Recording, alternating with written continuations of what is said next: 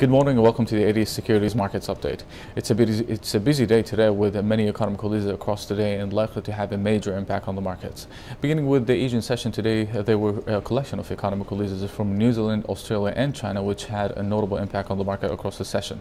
Beginning with in New Zealand, the building permits came in much better than expected, rising by 10% in November comparing to a rise of 9.8%, and this is also the second monthly increase in a row and the biggest monthly increase since December of 2013. These figures also boosted the Kiwi gains across the board, while the Kiwi dollar advanced or is struggling to break above 78.40 resistance areas. In Australia, the economic releases also came in with a disappointment today. The AIG construction index shrank further for the second month in a row, declining toward 44.4, down from 45.4 during the month of December. And this is also the lowest level since January of last year. Furthermore, the retail sales also came in less than expected, rising by only 0.1% in November, comparing to a rise of 0.4% in October, while it had been anticipated to rise by at least 0.4%. And this is also the weakest retail sales in almost 3 months. In China, the economic releases came in with mixed outcomes. The year-over-year CPI, or the inflation figures, also increased toward 1.5% in December, up from 1.4% as widely expected. And this is the first monthly increase after 6 months of consecutive declines. However, the PPI fell sharply today by 3.3% in December, comparing to a decline of 2.7% in November, while the estimates were to rise or to decline, by only 3.1%. And this is the biggest monthly decline since 2012. As for the European session today, there are many economic releases, many economic figures will be released today across the session from Switzerland, Germany, France and the UK. And these figures may have a notable impact on the markets. However, the impact is likely to be limited and short-lived ahead of the key US jobs report later today during the US session.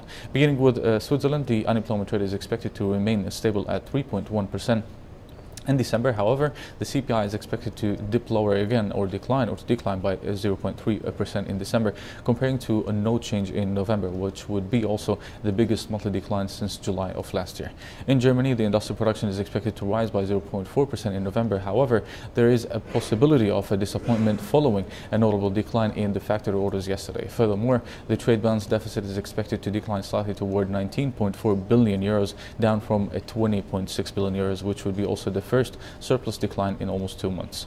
In France, the industrial production is expected to rise by 0.4% in November, after declining by 0.8% in October, which would be also the biggest monthly increase since mid-2014 or since mid last year. Moreover, the French trade balance deficit is expected also to decline slightly toward minus 4.5 billion euros, down from 4.6 billion, which would be also the lowest deficit since June of 2014, or since June of last year. In the UK, the manufacturing production may rise by 0.4% in November, after a decline of 0.7% in October, while the industrial production may rise by 0.2% after a decline of 0.1% during the same period between December and November. Finally, the trade balance deficit in the UK is expected to ease back slightly toward 9.5 billion, down from 9.6 billion, which would be also the lowest deficit in almost 2 months. Going forward to the key session today, which is the US session, we will be focusing on 2 jobs report from Canada and the US, what's likely to have the major or the biggest impact on the market ahead of the weekend. In the US, firstly, the US economy is expected to add 240,000 jobs or new jobs in December, while the unemployment rate is expected to decline slightly toward 5.7, which would be the lowest unemployment rate since 2009. The most important figure for today, or in this report, is the average earnings. As a disappointment also, or a disappointment, wages growth today is likely to push the US dollar lower, even if the non-farm employment change and the unemployment rate came in as expected or even better than expected.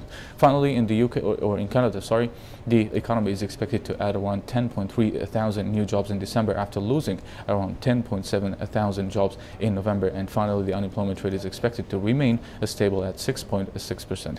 We will publish our special monthly report discussing the US jobs report estimates and the expected scenario later today. Follow us on our social media sites, Twitter, Facebook and YouTube, to get these reports in addition to the latest economic releases and analysis. This is it for today. You can follow us on our social media sites again, Twitter, Facebook and YouTube. Have a good day and have a good weekend, and we'll see you once again next week.